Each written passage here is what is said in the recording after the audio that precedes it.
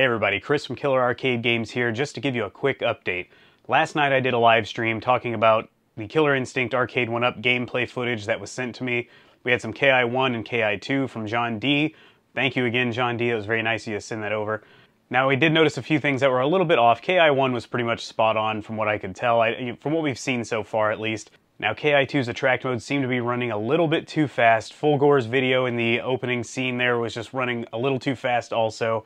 Well, Code Mystics saw the video. They left us a nice detailed comment addressing some of the questions we had. It wasn't running on a PC.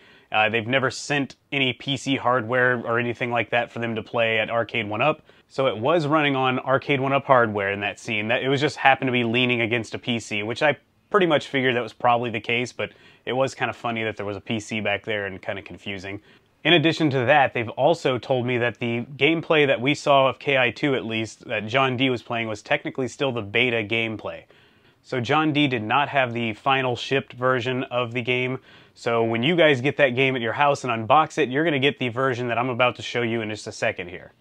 Code Mystics recorded a new video of the KI2 attract mode, put it on their YouTube channel, sent it over to me. They really want you guys to know that you're going to be getting this version of the game, not the old version that we saw in John D's video.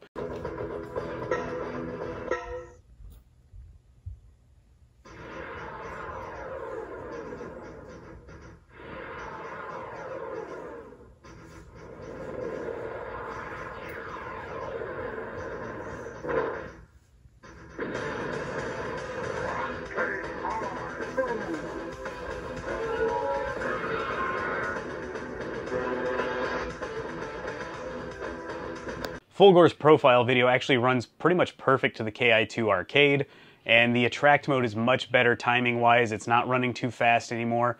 This is really great news because it's more evidence that Code Mystics truly cares. They're taking their job incredibly seriously. I love what they're doing with this game. They took the time to watch my 40-minute live stream of me rambling on and talking about all the stuff that might be not accurate to the arcade. They took some time to answer the questions that we did have, so this gives me even more faith that this thing's going to arrive at your house and be very close to the original arcade experience. I love what they've done with the new attract mode. So with all that said, I'm going to quit commenting on this game until it's actually out, because clearly we're seeing things that I assumed were the final version, and they weren't. So I don't want to cause any headaches for Arcade1Up or Code Mystics, and I don't want to put any doubt in your minds about buying this cabinet. If you want this cabinet, get it with confidence, because everything I've seen, Code Mystics truly cared about getting this emulation right. Thank you guys for watching this update. Thank you to Code Mystics for sending this update. And I'll link to that stream I did last night if you want to see the gameplay videos. Just know that pretty much everything I had a gripe about in that video has been addressed. It's already fixed. It's just that John D did not have the final versions. And this product's actually looking really, really good so far. I haven't played it. I don't know for sure, but everything that I've seen now looks pretty much spot on to the arcade. So check the link in the description if you want to watch that video, check out the gameplay, and I'll see you guys on the next video.